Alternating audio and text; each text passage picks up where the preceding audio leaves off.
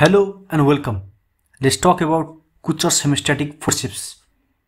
This is a picture showing medium-sized curved and straight Kocher's hemostatic forceps. Identifying points. The blades are slightly longer than in a Spencer-Wells type of hemostatic forceps. At the tip of the blades, there is a tooth in one blade and a groove in the other blade where the tooth fits when the racket is closed. Uses. It is used during appendicectomy operation to cross the base of appendix.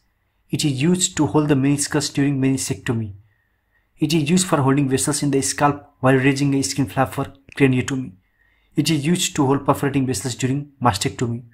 During subtotal thyroidectomy, a series of Kocher's hemostatic forceps are applied around the margin of thyroid gland lobe before excision of the enlarged thyroid lobe.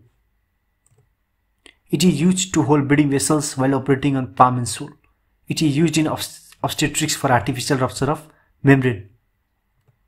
Sterilization is done by autoclaving mechanism. End of the topic.